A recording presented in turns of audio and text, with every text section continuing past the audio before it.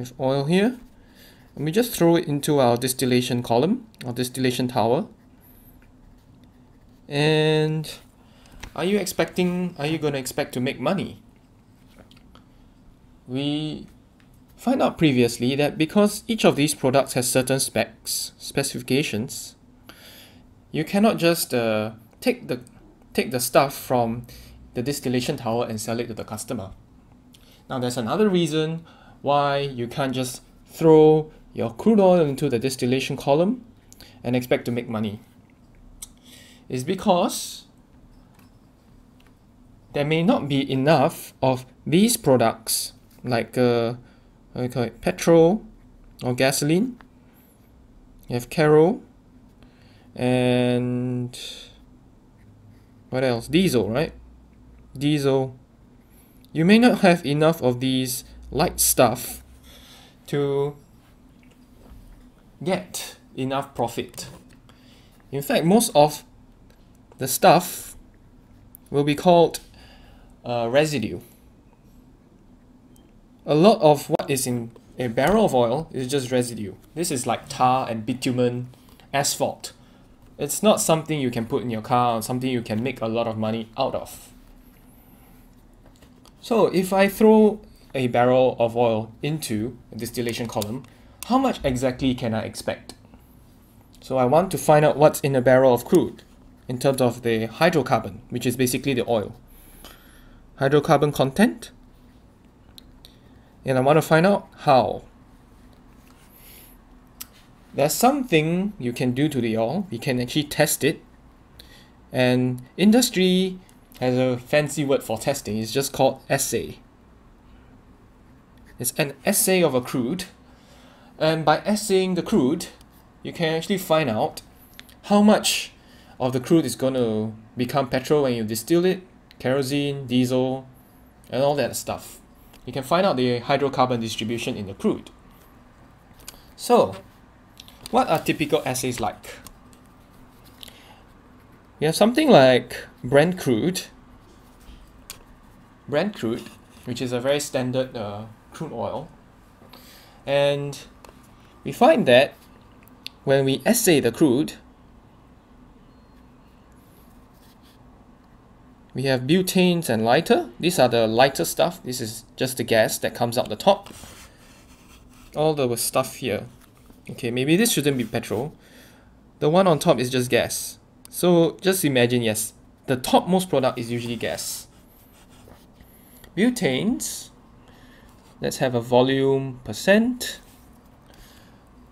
So for every 100 gallons of oil I throw into the refinery, 2.9 will come out as gases. Light naphtha. This is stuff you can actually use to mix and match into gasoline. 9.2%. Heavy naphtha. This is like the heavier part of the gasoline because gasoline is a mixture of hydrocarbons. This is the light part and this is the heavy part. So 21.3. Next one, kerosene, 15.6. Diesel or gas oil, 16.7. And the nasty residue, which is over here, we can talk about, this is called residue. We have vacuum gas oil, which is one of the fractions of a residue, 24.5%. Short residue, that is 9.7%. Yeah. So where did I get these numbers from? You can actually find these numbers in the link I provide in the description. They are from Exxonmobil's website. They have lots of assays of many kinds of crude oil. Alright? So this is typically what a good crude oil would look like. And if you're wondering what short residue is, what vacuum gas oil is, you can explain in further videos, but just for now,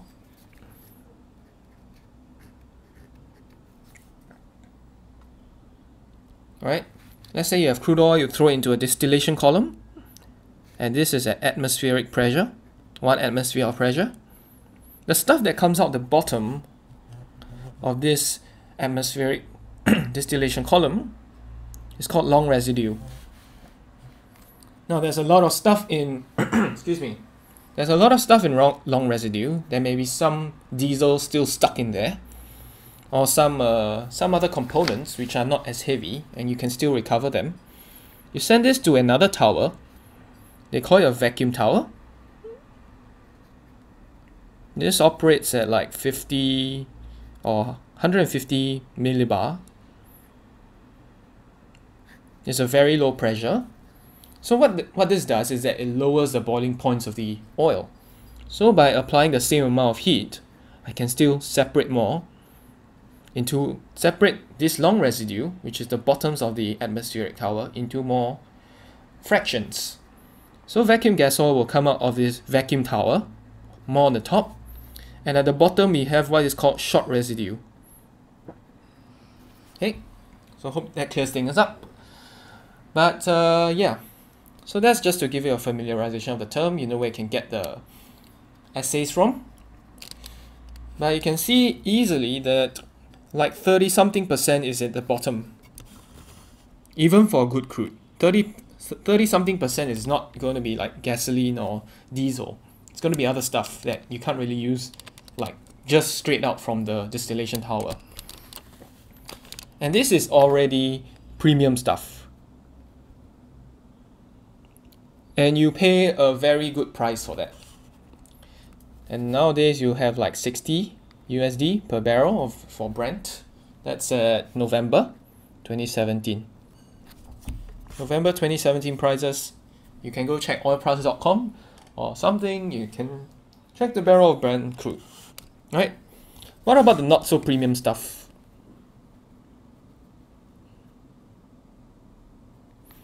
Well, there's a blend they called Basra Heavy.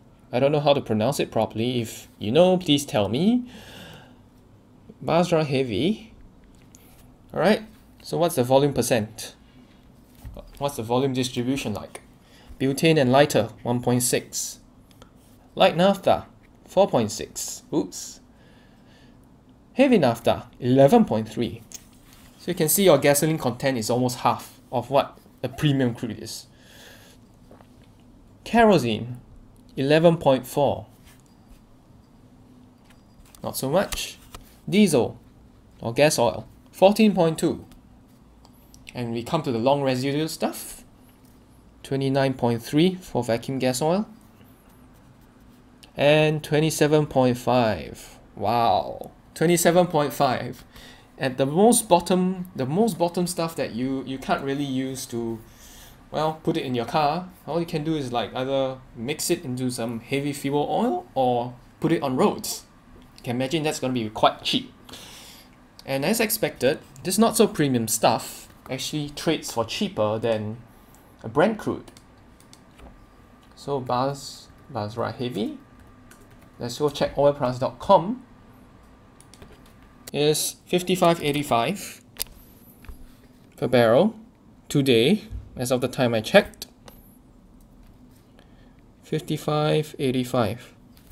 And Brent, oh, this is 62 as of November. Yeah, I just checked the oil price at about 62.72.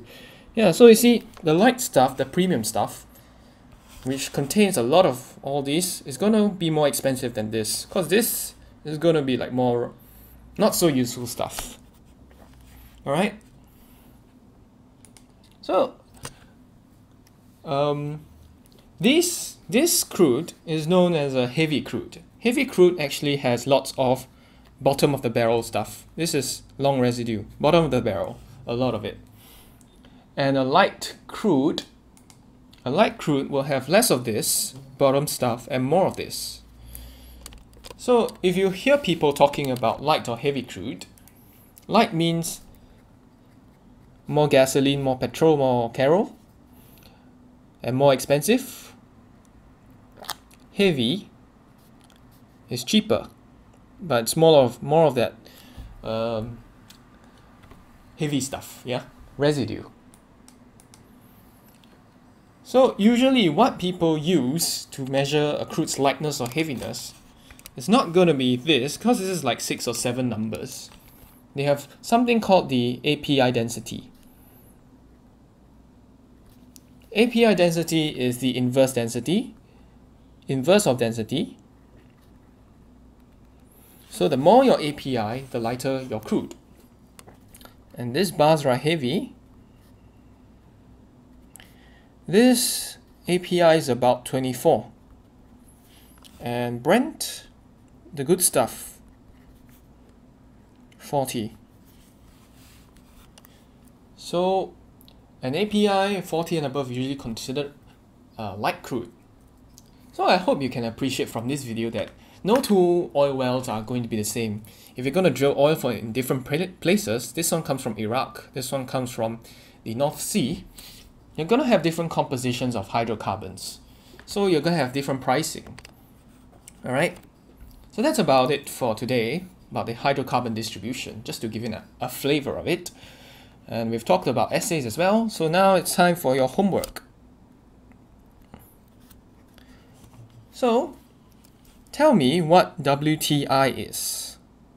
WTI crude is. Where does it come from? And how much is it costing today? Please post it in the comment section. And tell me the price and when you got the price and which website you got it from. And the other thing is that when you hear oil is going to $60 a barrel or $50 a barrel, or oil prices are rising or dropping, and you hear like $100 a barrel, yeah, what crude oils are you usually referring to? Now I'll put this in the comment section as well, and the answers will be in the description. Thanks for watching, guys. Hope you have a good day, and bye bye.